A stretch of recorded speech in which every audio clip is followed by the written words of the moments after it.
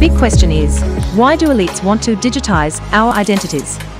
Well, according to the United Nations themselves, their plan for the future of humanity is to corral everybody into fully digitized, 5G-powered, sustainably developed, climate change-friendly smart cities.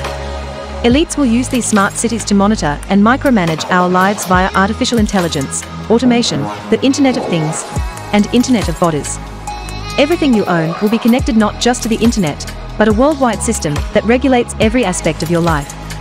Your TV, trash can, fridge, oven, car, etc. will constantly catalogue your daily activities and feed round-the-clock real-time information back into the system. In turn, the system will control how you can interact with society.